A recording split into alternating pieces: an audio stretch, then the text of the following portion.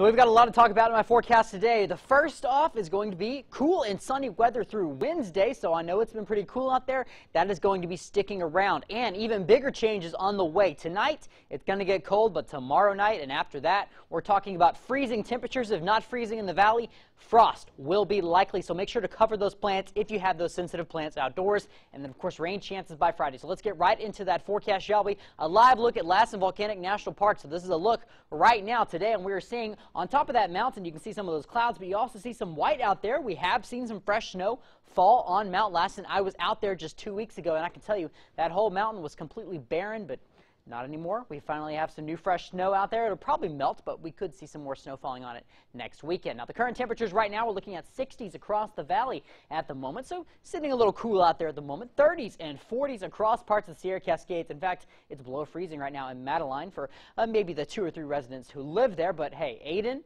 a lot more people live in Aden, and that's also below freezing, so it is pretty cold out here in the Sierra Cascades, sitting in the 50s right now in Trinity County.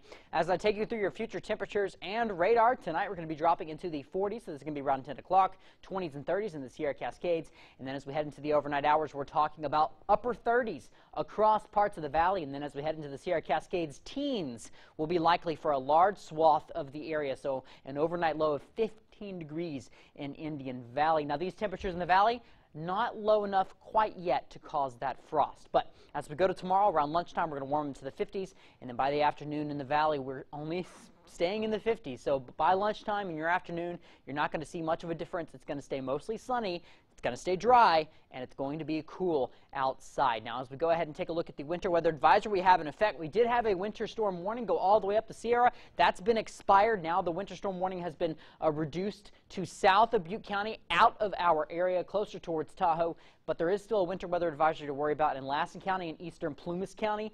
This is nothing serious. Don't get too concerned about it. It just means you're going to see some periods of snow, maybe 1 to 3 inches of snow in some of those valleys, mountain towns. And if you are higher up on those mountains, you could still see 3 to 7 inches of snow. Could cause some slippery road conditions, especially if during the daytime when those temperatures are above freezing and that snow kind of melts, causing a kind of a slush on the roads out there. Now, your frost and freeze forecast, I am tracking some chances of frost, so once we go to Saturday tonight, not going to be too much. But as we go into Sunday night, we're talking 32 degrees. It is going to get cold out there. You're going to want to cover those plants, and you're going to want to keep them covered on Monday. Once we go to Tuesday, Wednesday, and Thursday, we're talking about frost possible, but not freezing temperatures in the valley. Now, we've got that low pressure system sitting right to our east. That's what's caused kind of that snowy weather in the mountains, but that will continue to move out of our region. And as it does so, we're going to see kind of a weakening in that jet stream. Not much really going on here. So we're going to see mild, cool, and sunny weather, weak high pressure, weak low pressure.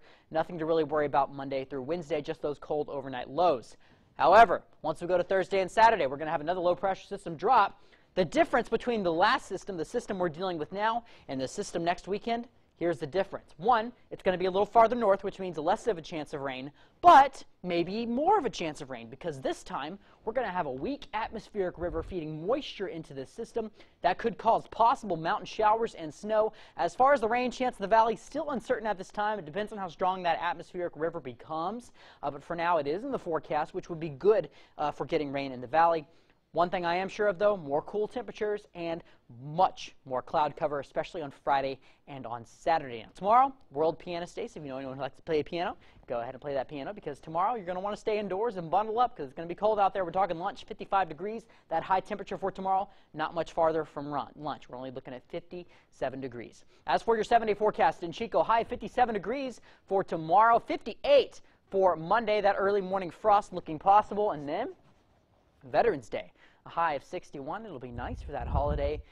And as we head Thursday, Friday, and Saturday, there are those rain chances. I kept them pretty low for now, but still keep an eye, because those rain chances could get a lot higher if that atmospheric river sticks around. As for Redding, a high of 57 for tomorrow. Getting windy as well. Since we saw no rain in the valley, that means higher fire danger, but the good news is it'll be cooler, so that also reduces fire danger in turn. Once we go to Monday and Tuesday, warming back into the low 60s. Veterans Day looking pretty nice out there, and then possible rain Thursday through Saturday, and those temperatures also getting cold with it.